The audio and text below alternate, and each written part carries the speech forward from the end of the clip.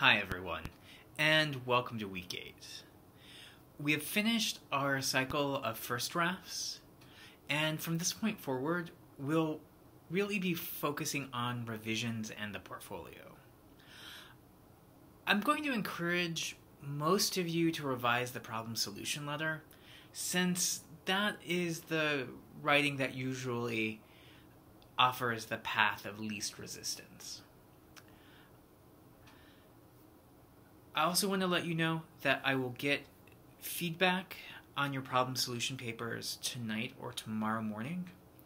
I'm still in the process of working through commenting on your portfolios, but I will provide you with feedback on those soon.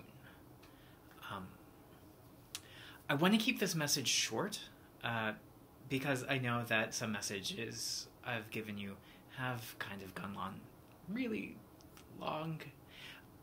So I want to keep this short. But I did notice that some people were having trouble with the naysayer concept. Naysayers are also sometimes called counterclaims or counter-arguments. And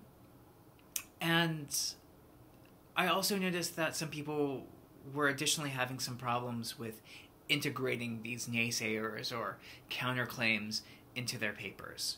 So in order to get a better idea of how to use counterclaims, what counterclaims really are, I'm just going to encourage you to watch the video I'm providing down below. So please watch that. Other than that, I look forward to seeing your work for this week. And I will talk to you soon. Okay, so bye everybody. Under 2 minutes, so I kept it short.